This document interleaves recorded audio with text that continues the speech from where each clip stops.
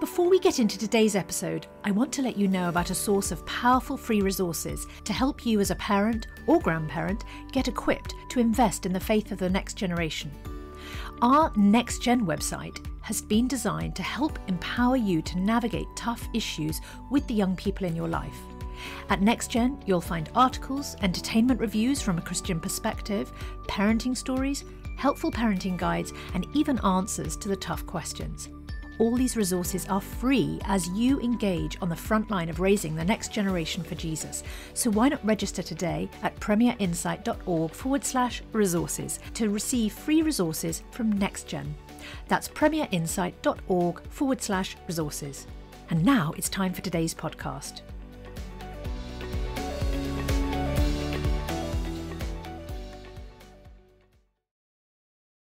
Bringing the Word to life. The Bible in a year.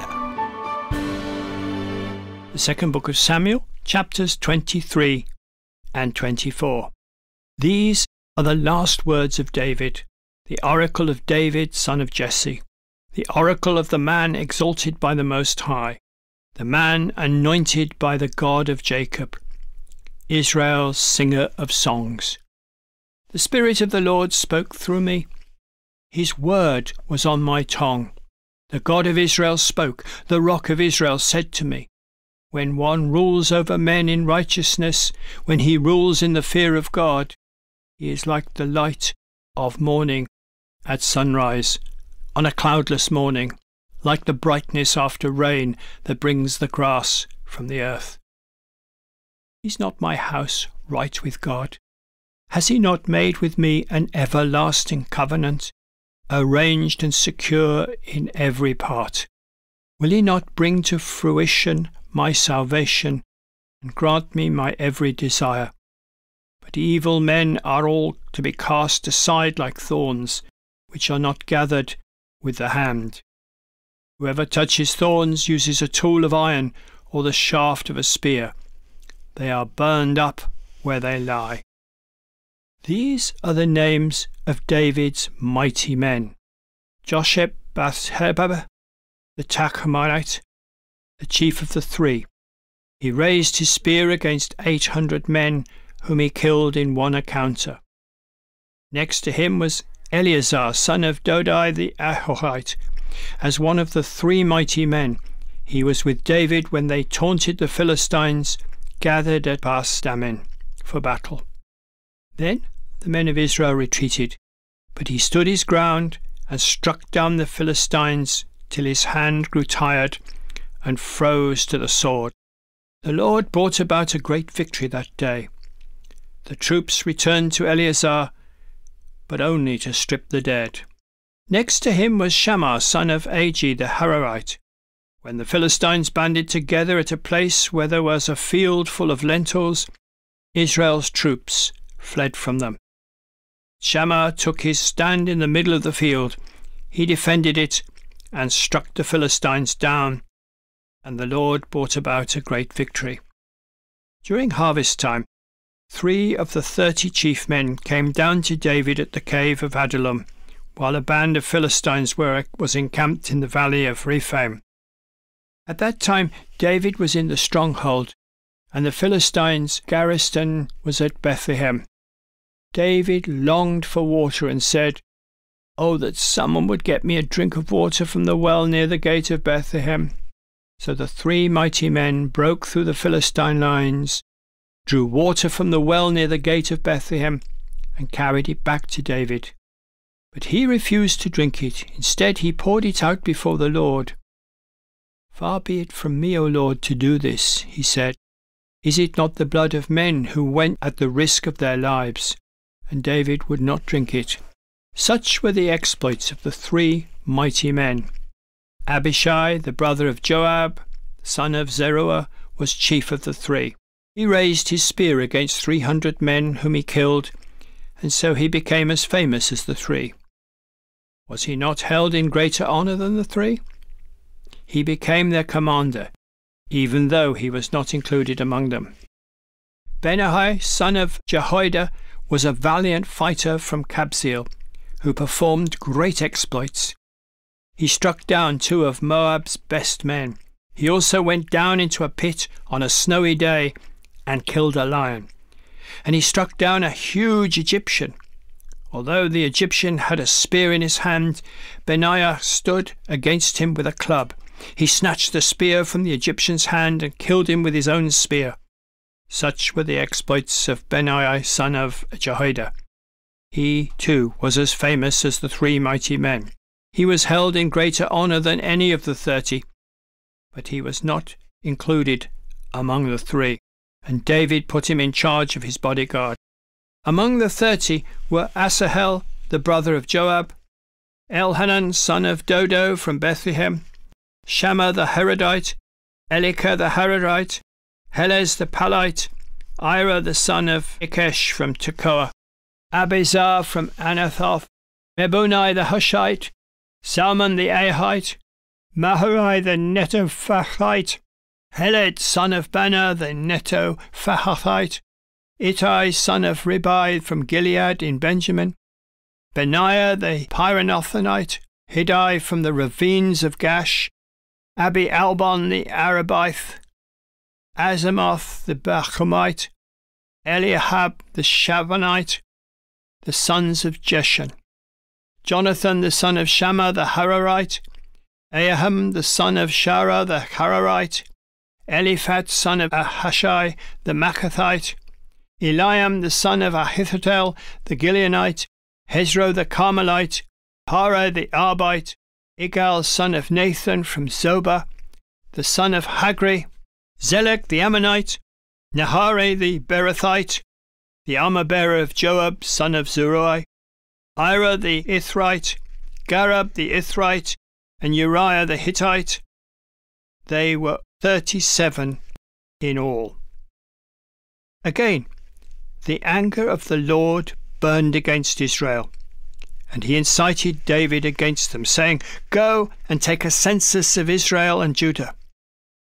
So the king said to Joab and the army commanders with him, "Go throughout the tribes of Israel from Dan to Beersheba, and enroll the fighting men, so that I may know how many there are." Joab replied to the king, "May the Lord your God multiply the troops 100 times over, and may the eyes of my lord the king see it. Why does my lord the king want to do such a thing?" The king's word, however, overruled Joab and the army commanders, so they left the presence of the king to enroll the fighting men of Israel. After crossing the Jordan, they camped near Aroer, south of the town in the gorge, and then went through Gad and on to Jazer. They went to Gilead and the region of Trachim, Hodshi, and on to Dan Jan, around towards Sidon.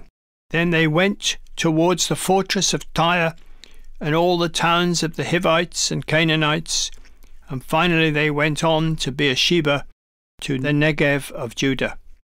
After they had gone through the entire land, they came back to Jerusalem at the end of 9 months and 20 days. Joab reported the number of the fighting men to the king in Israel. There were 800,000 able-bodied men who could handle the sword, and in Judah 500,000.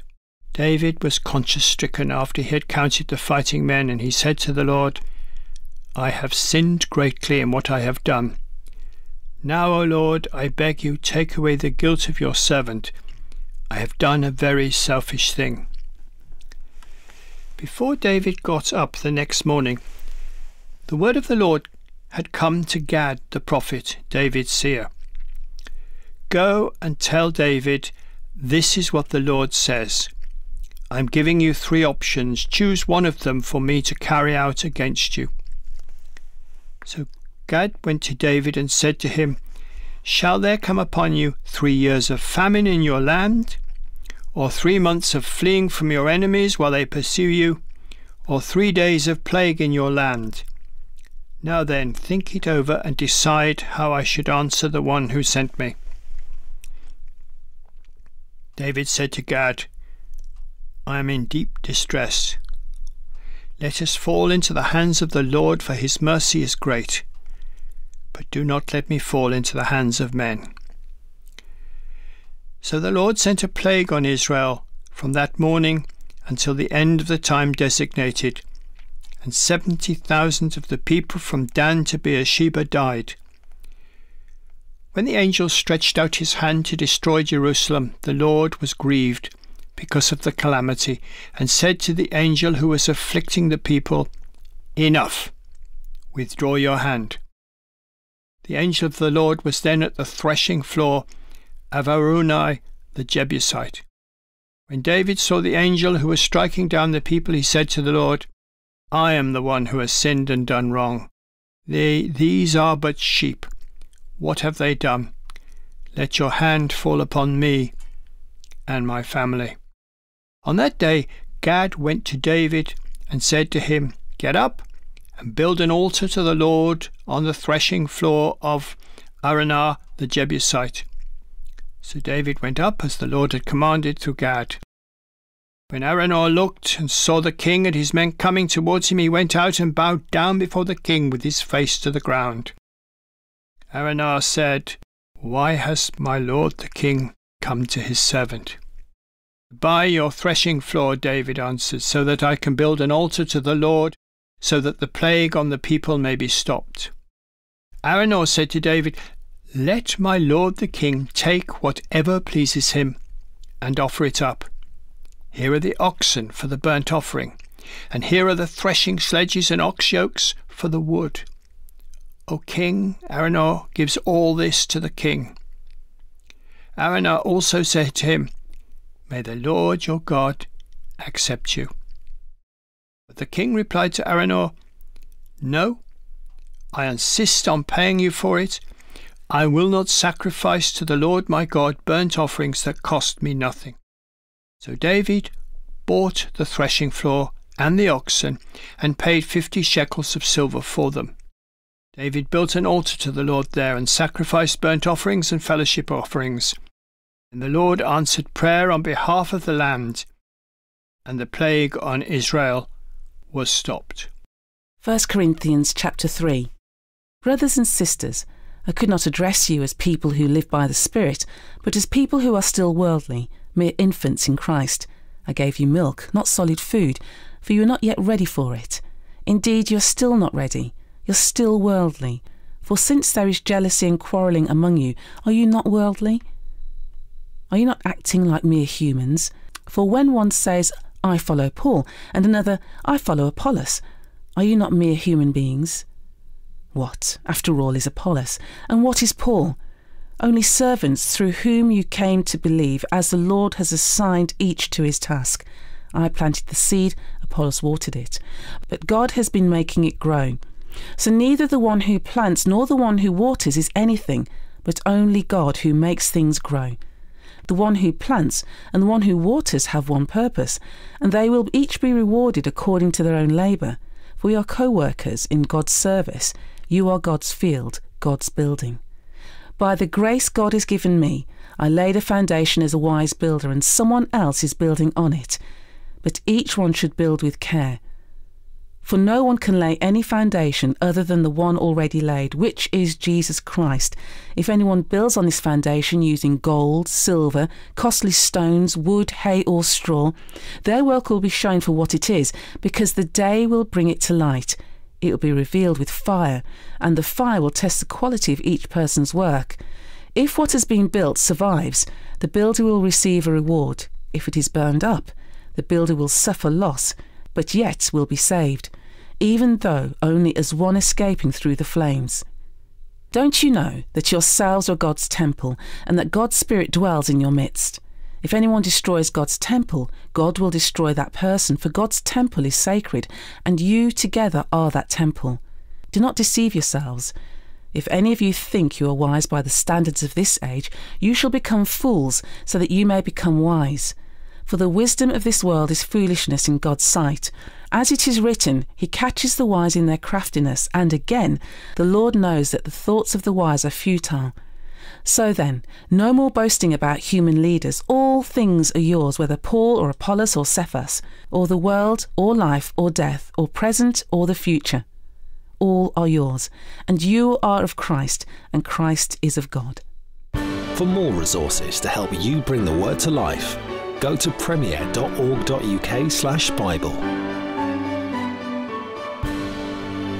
This reading has been taken from the NIV Bible Biblica and is published by Hodder and Stoughton.